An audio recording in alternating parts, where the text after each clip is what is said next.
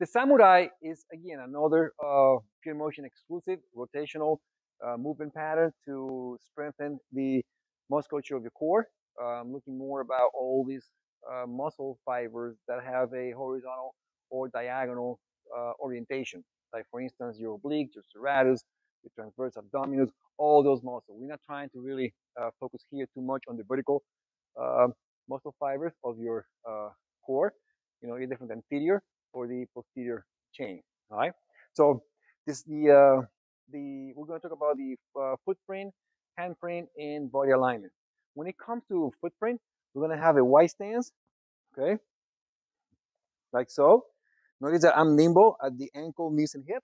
Slight bend. All right.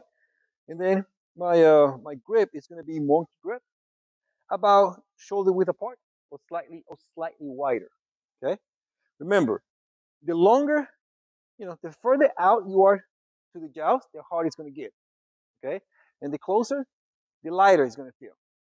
Okay, so I'm going to hold it right here. Now, um, the movement starts by lifting the joust right here.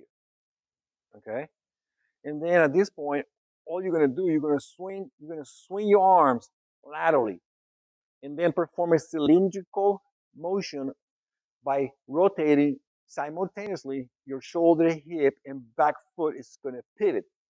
That pivoting is going to happen because you're going to internally rotate your hip. Okay, your front or my left hip, there's going to be some slight internal rotation as well. So both hips will coil, but my right is going to do it.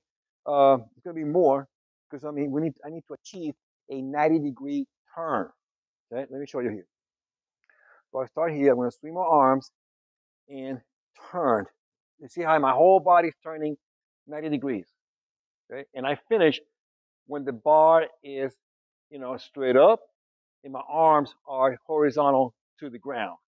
Okay, notice my back foot is pointing to my front midfoot, and my back heel is up. Okay, I'm gonna bring it down. Okay. So I'm working the concentric motion or contraction on the way up, and then the eccentric contraction on the way down. Okay. If you don't turn, 90 degrees, you're gonna feel pain in your back foot, especially right here below the big toe. This section right there. Okay. The reason, and that means that you have not turned completely.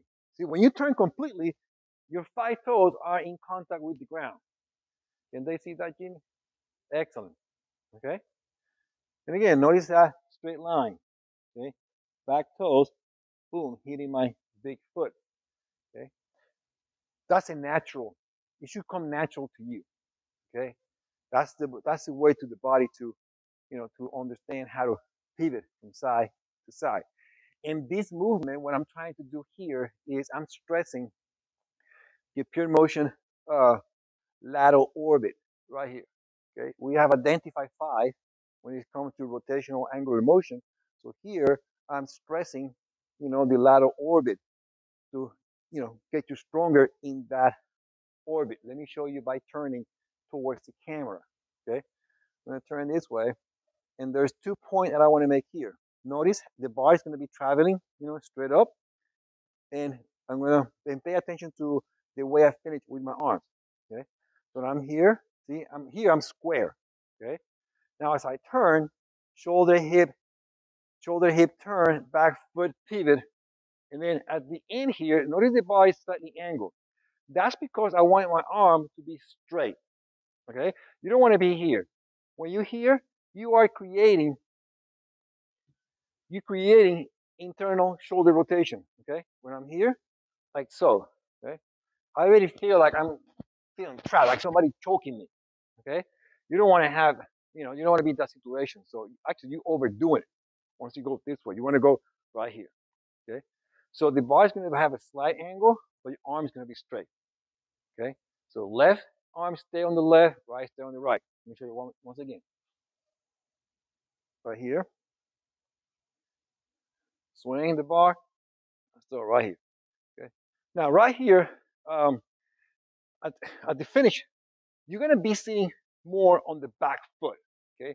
So I am leaning slightly back. Notice the diagonal angle of my body from this side. Okay. Watch. See? You see the diagonal line from the front foot, that go through my left leg and my trunk. Okay, that's where you want to be at. Okay, you don't want to be here. You could, but that's okay. It's okay. Better. Okay. Okay. So this is okay. This is badass. All right. Plus, you're doing it right because you're also going to feel a lot of tension right here on your adductor. Okay. There is so much muscle activation around your core muscles, your hip muscles, that is really hard to tell. I mean, what you see doesn't do justice what I'm feeling. Okay, what you see is the rotational movement, which is dynamic. Okay, but how many muscles are working in your body? It is really hard to name all of them. You have to feel it.